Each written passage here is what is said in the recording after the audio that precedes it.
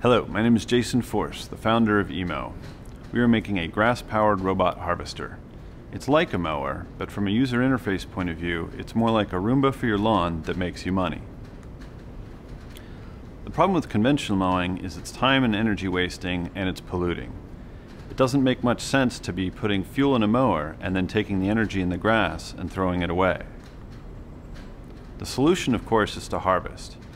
Our machine has internal fuel processing, so it takes care of most of the problems associated with conventional mowing.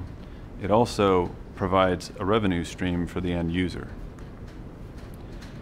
This is not a research project. This is an integration of established technologies from the energy and agricultural industry sectors. The basic process is cut the grass, remove the water, press it into shapes, convert that to a fuel, and then use an engine to create electrical and shaft power, which is used by the rest of the mower. There are two primary markets for our technology. In the mowing market, there's a large lawn care need, and it helps drive the brand and public awareness of the technology.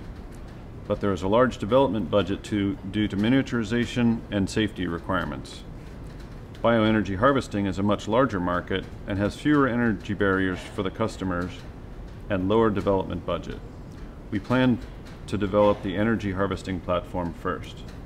As an example application, the picture is of a cheatgrass wildfire.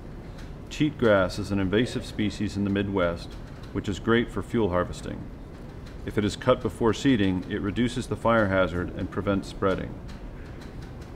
It is a good example of an opportunity for nearly free fuel with an environmental and public safety benefit. So we have a multi-sided market. On the mowing side, there's over 7 million mowers sold in the US in 2010. And on the energy demand side, there's home heating and power generation and the potential for foreign sales. Our primary mowing competition is the entry-level riding mower.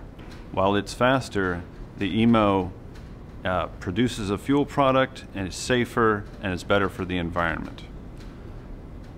Other robot mowers are also slightly faster, but we are still income producing, have a better cut quality, and are more reliable with our vision guidance. In the bioenergy harvesting sector, our primary competition is large agricultural machines, processing plants for pellets, and transportation infrastructure. E-Mow eliminates the middlemen and improves the profit potential for the American farmer. Our financial projections have us profitable in the second quarter of 2015, and these are based on reasonable unit sales and not on a top-down financial analysis. We have business and tech teams in place and are currently looking for energy market sector specialists.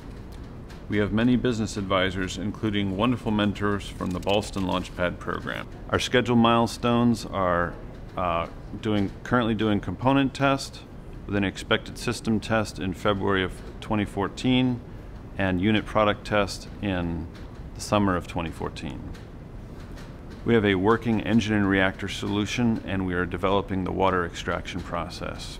We're currently looking for grant funding through federal SBIR programs as well as crowdfunding.